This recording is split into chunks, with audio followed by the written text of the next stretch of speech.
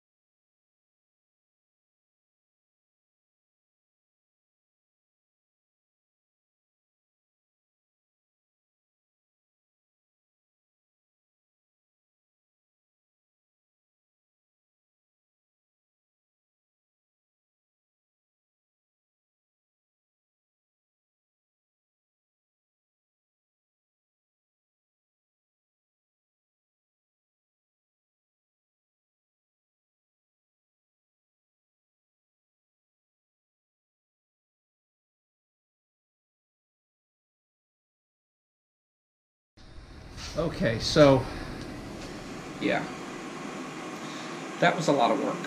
It may not seem like it in the how many seconds it takes, but that was a lot of work. So, what I did is I rearranged the corner over there to make room for the windmill. I eventually see it going right here and all that stuff going on shelves in that closet. I'm not sure. We'll see. It won't fit in the closet. The closet's too narrow. You need access to at least the back right and left, or the back right and the front. So I really do think it's going over there. It would look wonderful here, but I need to build cabinets. So anyway, this is headed out, but not tonight. And this gives me room to actually work. I still need to get rid of a couple more tables and a lot of tools. So that's a shed project. I don't know if I'm going to film that because the shed's a hot mess too.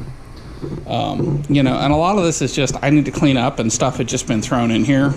So I did do a couple of cool things. I hung up this little brush for chips, and I relocated my pencil sharpener, and I made a couple of holes for pencils. And this was in my old RV. I think it's going to go right above here. I'm not 100% sure, so I just set it there for the moment till I can figure out what I want to do with it. But that's where we're at for the moment. And I hope you enjoyed this. We'll hit it again tomorrow. This stuff's just going to go back there where it's out of the way, because it will go up here eventually. We're just not there yet.